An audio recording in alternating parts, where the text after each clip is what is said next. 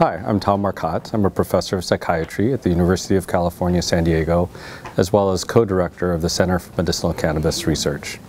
I'm actually a neuropsychologist by training, and for the last 25 years have been doing research looking at the impact that HIV has on cognition and ability to drive an automobile.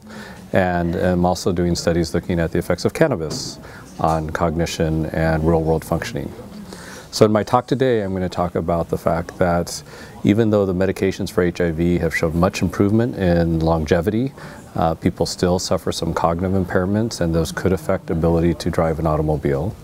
I'll also be reviewing the fact that cannabis can have cognitive effects, both negative and possibly positive, for people who have HIV infection. One of the aspects of my talk will be to talk about the difficulties in identifying people who are impaired drivers, discussing the pros and cons of per se laws when it comes to identifying who should or should not be on the road if they use cannabis.